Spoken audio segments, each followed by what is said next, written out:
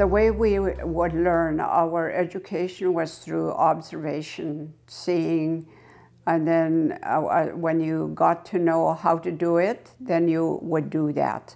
You know, our economy was based on that, like on everything that we did. You know, the house cleaning, the trapping, the fishing. It was all, our education was on the land, and our economy was from there.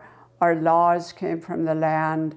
Our socialization came from that land. Everything, our language, laws are about the land and how we are stewards of the land and of the animals and the birds and the fish.